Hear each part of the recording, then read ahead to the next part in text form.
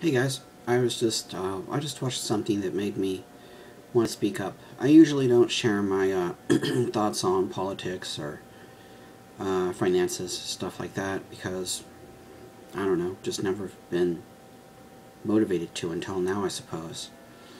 It's always been the case that the poor have paid more and the rich have paid less, and I don't think that's fair. And I know people are going to say, well, no, duh, it's not fair. I just thought I would voice my opinion. I've been believing this for my entire life, basically. I grew up poor. It wasn't trailer park poor, but it was poor nonetheless.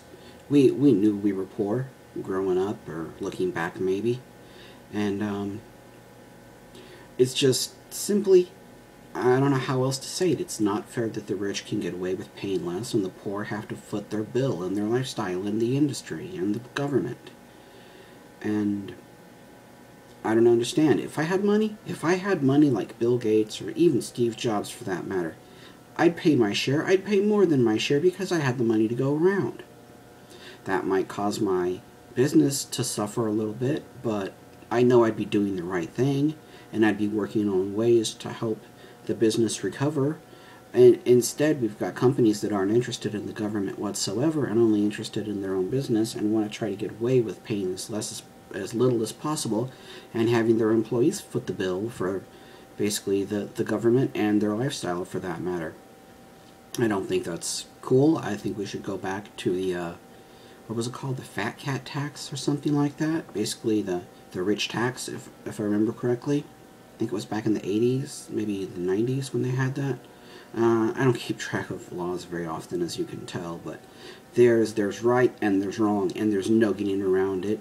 And this is what it is. This is how it's been for a long time. Yes, probably back since like the 80s, possibly the 70s.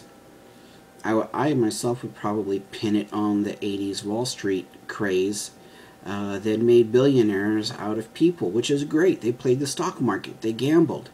But I wonder how many of those people actually had insider information and never got found out about it. That's not the case of this video.